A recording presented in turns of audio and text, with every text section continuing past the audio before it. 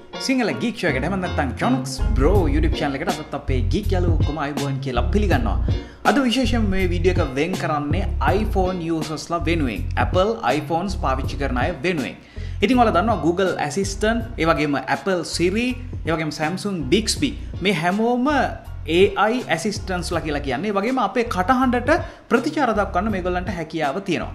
ඉතින් අපේ ස්මාර්ට්ෆෝන්ස් ඇතුලේ තමයි මේගොල්ලෝ ඉන්නේ. විශේෂයෙන්ම අද මම අපේ iPhone එකේ තියෙන Apple Siri ගැන තමයි කතා කරන්න බලාපොරොත්තු වෙන්නේ.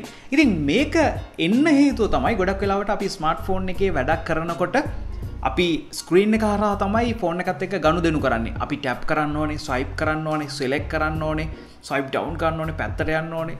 මේ වගේ ගොඩක් දේවල් තියෙනවා. නමුත් මිනිස්සු එන්න මේකටත් කම්මැලි වෙලා තියෙන්නේ. ඒ කියන්නේ අපි කටින් මොනවා හරි කිව්වම අපි මිනිස්සෙක්ට දෙයක් කියනවා වගේ අපේ ඩිවයිස් එකකට අන දෙන්න පුළුවන් නම් අන්න ඒ දේවල් වෙනුවෙන්ම තමයි මේ Apple Siri වගේ AI assistant ලා personal digital assistant ලා නිර්මාණය කරලා තියෙන්නේ. අපේ iPhone එකේ Apple Siri හිටියට කවුරුත් මෙයාගෙන් ඒ තරම් ලොකුවට වැඩක් ගන්නෙ නැහැ. ඉතින් අද මම හැමෝටම තේරෙන විදිහට කෙටියෙන්ම ඇත්තටම අපිට යූස්ෆුල් විදිහට ගන්න පුළුවන් වැඩ 10ක් තමයි ඔයාලට අරගෙන ඉන්න ලෑස්ති වෙන්නේ. ඇත්තටම Apple Siri කියන්නේ අපේ iPhone එක ඇතුලේ තියෙන පුංචි software එකක්. ඉතින් මේකට හැකියාව තියෙනවා අපි කටහඬ කතා කරාම මොනවා හරි මේ දේවල් අඳුරගෙන මේ කිව්වේ මොකක්ද කියන දේ ආය තේරුම් ගන්න පුළුවන් හැකියාව තියෙනවා. ඊට පස්සේ ඒකට ප්‍රතිචාර දක්වන්න හැකියාවත් මේ වෙනකොට තියෙනවා. අපි Siri ගැන මීට කලින් කතා කරලා තිනවා. දැන් අපි බලමු අපේ iPhone එකේ Siri ගෙන් ගන්න පුළුවන් එදිනෙදා ජීවිතයට වැදගත් වෙන commands 10ක්, tips 10ක්. ඉතින් මේක පටන් ගන්න කලින් ඔයාලට අනිවාර්යෙන් කියන්න ඕනේ ගොඩක් වෙලාවට අපි හිතමු අපි අපේ අත් දෙකෙන්ම මොකක් හරි වැඩක් කර ඉන්න ගමන් මේසේ උඩ ෆෝන් එක තියෙනවා. එහෙම නැත්නම් අපි හිතමු අපේ අතේ මොනවා හරි ගෑවිලා තියෙනවා. කෑම කන ගමන් හෝ වෙනත් මොනවා හරි ඔයිල් එකක් හෝ අපිට ෆෝන් එක ටච් කරන්න විදියක් නැහැ. අන්න ඒ වෙලාවට මේ මම කතා කරන්න යන ටිප්ස් ගොඩක් වැදගත් වෙයි ඔයාලට. මොකද අපි ෆෝන් එක අල්ලන්නේවත් නැතුව මේ හැම දෙයක්ම කරන්න පුළුවන් හැකියාව තියෙනවා. ඔයා settings වලට ගිහිල්ලා ඔයාගේ ෆෝන් එකේ Siriව ඕපන් කරගත්තොත් ඔයාට පුළුවන් මේ Siriව ට්‍රිගර් කරන්න ෆෝන් එක අල්ලන්නේවත් නැතුව ඔයාට කියන්න තියෙන්නේ hey Siri කියලා විතරයි. ඒ වගේම තවත් ක්‍රමයක් තියෙනවා. ඔයාට පුළුවන් ඔයාගේ iPhone එකේ power button එක එහෙම නැත්නම් පරණ iPhone එකක් නම් ඔයාට පුළුවන් ඔයාගේ home button එක ටිකක් long press එකක් දෙන්න. එතකොට මේ විදිහට Siri open වෙනවා. දැන් ඔයාට තියෙන්නේ ඔයාගේ cutting command එක දෙන්න විතරයි. ඉතින් පළවෙනි එක අපිට පුළුවන් ඕනම කෙනෙකුට call කරන්න එහෙමත් නැත්නම් text කරන්න. උදාහරණයක් විදිහට ඔයාගේ friend list එකේ තියෙන නමකට ඔයාට පුළුවන් call කරන්න කියලා කියන්න මෙන්න මේ විදිහට. Call Chanux Bro. Calling Chanux Bro. FaceTime Chanux Bro. Making a FaceTime call to Chanux Bro. Send a text message. Who do you want to send it to? Chanux. What do you want to say? Hello Chanux. Here's your message. Ready to send it? Sent. Okay, it's sent. මම කලින් කිව්වා වගේ ඔයා ගාව earphone එකක් wireless earphone එකක් පාවිච්චි කරනවා නම් ඔයා මොකක් හරි වැඩක් කර ඉන්න ගමන් හදිස්සිය කාට හරි කෝල් එකක් ගන්න ඕන වුණොත් ටෙක්ස්ට් මැසේජ් එකක් යවන්න ඕන වුණොත් අන්න ඒ විදිහ ඔයාලට පාවිච්චි කරන්න පුළුවන්. ඒ විතරක් නෙමෙයි ඔයාට මැසේජ් එකක් ආවා කියලා දැනුණ ගමන් ඊමේල් එකක් ආවා කියලා දැනුණ ගමන් එහෙම නැත්නම් ඔයාට අන්තිමට ඇවිල්ලා තියෙන ඉන්බොක්ස් එක ඔයා රීඩ් කරලා නැත්නම් ඔයාට පුළුවන් ඒකත් කියවන්න කියලා Siriටම කියන්න. Read my last message. I found your most recent message from +9477 427 1208. Help me well all hidana bikayanwa. Would you like to reply? No. Okay. Read my last email. Here's an email message. Last Sunday, Apple sent you an email about your invoice from Apple. අනිත් දේවල් තමයි අපි ගොඩක් වෙලාවට අපේ control center එකට යන්න සිද්ධ වෙනවා අපිට මොනවා හරි Bluetooth on කරන්න, Wi-Fi on කරන්න මේ වගේ දේවල් වලට. එහෙම නැත්නම් settings ඇතුළට ගිහිල්ලාම මේ දේවල් වෙනම on කරන්න වෙනවා. ඉතින් අපිට පුළුවන් iPhone එකේ තියෙන basic settings on කරන්න, off කරන්න voice command පාවිච්චි කරන්න. Turn off my Bluetooth. Okay, I turned off Bluetooth. Turn on Bluetooth. Okay, I turned on Bluetooth. Turn on flashlight. It's on. Turn off flashlight. It's off. Show my battery percentage. Your iPhone is at 61%. ඊළඟ දේ තමයි අපිට personal assistant කෙනෙක් හිටියානම් කොහොමද හැමදේම මතක් කරන්න උදේට අපිව ඇහැරවන්න එලාම් එකෙන් අපිව ඇහැරවන්න වගේ.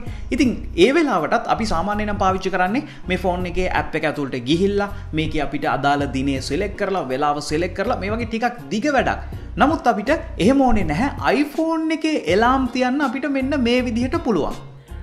Wake me up at 7 a.m. Your alarm is set for 7 a.m. Wake me up at 8 a.m. The alarm is set for 8 a.m. Turn off my alarm. Which alarm would you like me to turn off? 7 a.m. I turned off your 7 a.m. alarm. ඊළඟ දේ තමයි time එක. Time එකක් කියන්නේ අපි හිතමු මොකක් හරි අපිට විනාඩි 5ක් මොනවා හරි වැඩක් කරගන්න ඕනේ. තප්පර කීපයක මොකක් හරි වැඩක් කරගන්න ඕනේ. අපිට පුළුවන් ටයිම් එක ගිහිල්ලා settings හදන්නේ නැතුව අපේ වචනෙන් විතරක් enable කරන්න.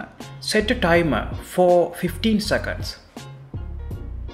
Okay, your timer is set for 15 seconds. ඊළඟ ටිප්ස් දෙකම මම එකට කියන්නම්. ගොඩක් වෙලාවට අපිට මොකක් හරි මීටින් එකක් තිබ්බොත් අපිට මොකක් හරි දිනයක් ෂෙඩියුල් කරගන්න අවශ්‍ය වුණොත් අපිට සිද්ධ වෙනවා කැලෙන්ඩර් එක ඇතුළට ගිහිල්ලා මේක ඇතුළේ තියෙන දිනේ සිලෙක්ට් කරලා වෙලාව සිලෙක්ට් කරලා ලොකේෂන් එක සිලෙක්ට් කරලා මේ හැම දෙයක්ම ෆිල් කරන්න. හරියට ෆෝම් එකක් ෆිල් කරනවා වගේ. එහෙම නැතුව අපිට කැලෙන්ඩර් එකට අපොයින්ට්මන්ට් එකක් එහෙම නැත්නම් අපිට මොනවා හරි ෂෙඩියුල් එකක් ඇඩ් කරගන්න ලේසියෙන්ම iPhone එකේ Siri හරහා පුළුවන්. Add an appointment with Gayan next Friday at 2 p.m. Okay, I set up your appointment with Diane for Friday. Ready to schedule it? Confirm. I scheduled your appointment with Diane for Friday from 2 p.m. to 3 p.m. Add an appointment next Friday around 2 p.m. You already have another appointment with Diane at 2 p.m. Should I schedule it anyway? Cancel it. Okay, I won't create the event. ඔයාලට තේරෙනවා ඇති form එකක් feel කරනවට වඩා මේ ක්‍රමේදී අපිට සාමාන්‍ය වාක්‍යයක් කියන්න විතරයි ඕනේ. ඇත්තටම ඔයාලා සමහර විට හිතනවා ඇති මේකට සම්පූර්ණයෙන්ම ඉංග්‍රීසි දැනුමක් අවශ්‍යයි කියලා. ඔයාලට ග්‍රැමර් වැරදියට කිව්වත් මෙයාට තේරුම් ගන්න පුළුවන් හැකියාව තියෙනවා. මෙයා මේ කියන්නේ මොකක් හරි ෂෙඩියුල් කරන්න ඕනේ. ඒක ලොකේෂන් එක මෙන්න මේක, ටයිම් එක මේක, ඩේට් එක මේක කියලා. එයා කන්ෆර්ම් එක දුන්නාට පස්සේ ඔයාලට මේ දේවල් ආයෙත් හරිද කියලා බලන්න පුළුවන්. ඒ වගේම රිමයින්ඩර්ස් කියන දේවලුත් ගොඩක් වැදගත්. අපි හිතමු අපේ යතුර තියෙන තැන මතක තියාගන්න. එහෙම නැත්නම් අපිට කාගේ හරි බර්ත්ඩේ එකක් මතක තියාගන්න. එහෙම නැත්නම් අපිට අම්මට කෝල් එකක් ගන්න කියලා හදිසි වෙලාවක හෝ මතක් කරන්න අවශ්‍ය වෙනවා. අපිට පුළුවන් මේකේ මේ තියෙන රිමයින්ඩර් කියන එක පාවිච්චි කරන්න. Remind me, tomorrow is my birthday. Okay, I'll remind you. Remind me to take out the trash when I get home. I don't know your home address. Tap your name if you'd like to add it. ඔය සමහර විට කොහේ හරි යන්න location service පාවිච්චි කරනවා, map එක පාවිච්චි කරනවා. ඉතින් එහෙම වුණාම අපිට ෆිල් කරන්න සිද්ධ වෙනවා අපි ඉන්නේ කොතනද, ඒ වගේම අපේ ඩෙස්ටිනේෂන් එක කොතනද, මේ වගේ දේවල්. අපිට හරියට මේ දේවල් සර්ච් කරන්න සිද්ධ වෙනවා. නමුත් වොයිස් කමාන්ඩ් එකක් විදියට දෙනකොට අපි කියන දේ හරියටම තේරුම් අරගන්න පුළුවන් හැකියාව Siriට තියෙනවා. ඉතින් ඒ නිසා අපිට කොහෙට හරි යන ලොකේෂන් එක අහගන්නත් Siri පාවිච්චි කරන්න පුළුවන්. Navigate to Colombo. Getting directions to Colombo. Find a coffee shop near me. Okay, check it out. I'm hungry. I can help with that. Okay, here's what I found. ඔයාගේ iPhone එකක් තියෙනවා නම් ඔයා අනිවාර්යෙන් Apple Music පාවිච්චි කරනවා ඇති. ඉතින් මම මීට කලින් Apple Music ගැන වීඩියෝ එකක් කරා. අපිට පුළුවන් ගොඩක් සින්දු අහන්න පුංචි මුදලකට. මේ Apple Music ඔයාට තියෙනවා නම් ඔයාට කරන්න තියෙන්නේ ඔය ආස සින්දුවේ නමයි ගායකයාගේ නමයි Siriට කියන එක විතරයි. Siriට පුළුවන් unlimited songs ඔයාගේ smartphone එක ඇතුළට අරගෙන එන්න. Play Radioactive by Imagine Dragon.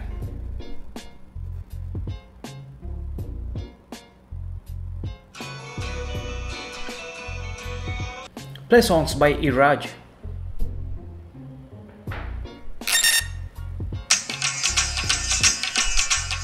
Play I'm Not Afraid by Eminem.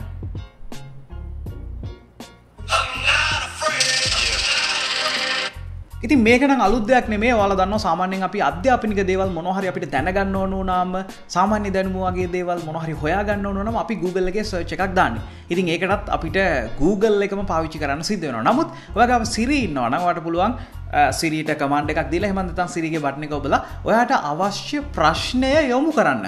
ඉතින් එහෙම වුණොත් ඒක මේ ලෝකය ගැන වෙන්න පුළුවන්, රටවල් ගැන වෙන්න පුළුවන්, ගණිත මිනිත්තු දැනුමක් වෙන්න පුළුවන්. ඕනම දෙයක් ඔයාට මේ විදිහට සර්ච් කරගන්න පුළුවන්. Capital of Sri Lanka. Colombo and Sri J.R. Nepirikadi are the capitals of Sri Lanka. Capital of Italy. Rome is the capital of Italy. National anthem of India. The national anthem of India is Jana Gana Mana. Photos of penguin. I couldn't find any matches in your photos library. Here are some images from the web. How far is the moon? The distance from Earth to the Moon at 1:51 p.m. Indian Standard Time, Saturday, June 22nd, 2019 is about 404,014 kilometers. Square root of 81. The square root of 81 is 9. 2 to the power 10. 2 raised to the 10th power is 1024. 1000 divided by 2. It's 500. ඉතින් දන්නේම නැතුව ඔන්න මම tips 10ක් ඔයාලට කියලා දීලා ඉවරයි. ඒ වගේම මම බෝනස් ටිප් එකකුත් දෙන්න ලෑස්ති වෙනවා. ඉතින් ගොඩක් වෙලාවට අපේ ස්මාර්ට්ෆෝන් එකේ විශේෂයෙන්ම iPhone එකේ apps ගොඩාක් තියෙනවා නම් අපිට සමහර වෙලාවට මේක හොයන්න වෙනවා, search එකක් දාන්න වෙනවා, ගොඩක් swipe කරන්න වෙනවා හිට මෙහෙට. නමුත් එහෙම අවශ්‍ය වෙන්නේ නැහැ. ඔයාලට app එකේ නම අනිවාර්යෙන් මතකයිනේ. ඕනම app එකක අපි හොයන්නේ මෙන්න මේ app එක කියලා. ඔයාලට කරන්න තියෙන්නේ open කියන වචනයත් එක්ක ඔයාලට අවශ්‍ය app එකේ නම කියන එක විතරයි. Open YouTube. Open Apple Music. Open BOC. Open Instagram. Open Pizza Hut. ඉතින් ඔයාගේ iPhone එකක් තිබ්බට ගොඩක් අය මේ Siri කියන එක පාවිච්චි කරලා තිබුණේ නැහැ. මම ඇත්තටම විශ්වවිද්‍යාල කීපයක ගිහිල්ලා iPhone පාවිච්චි කරන අයත් එක්ක මේක පොඩි සර්වේ එකක් වගේ කරා. මේකෙදි Siri ගේ භාවිතය 3%ක් 4ක් දක්වා අඩු වෙලා තිබුණා. එහෙම නැත්නම් පාවිච්චි නොකර තමයි වැඩි හරියක් හිටියේ.